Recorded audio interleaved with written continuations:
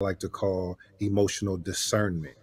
Being able to know when to engage, when not to engage, what to say, what not to say, even though you feel like saying the thing. Yeah.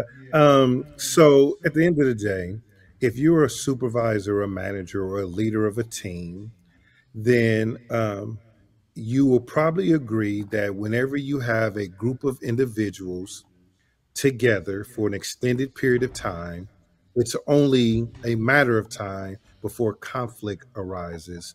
It's only a matter of time before performance drops. It's only a matter of time before there's a disagreement within amongst the team that has not been handled or is not being handled. And so when you're leading a team, you want the adults that you're leading to be able to recalibrate themselves when they come across three important points in during the workday. And that's when they come across something they don't like, or they're working with somebody they don't like, they come across something they don't understand, or that they don't agree with, which is bound to happen in any environment. And a lot of times, people are challenged to move forward and perform at a higher level when they have an internal conflict about something they disagree with.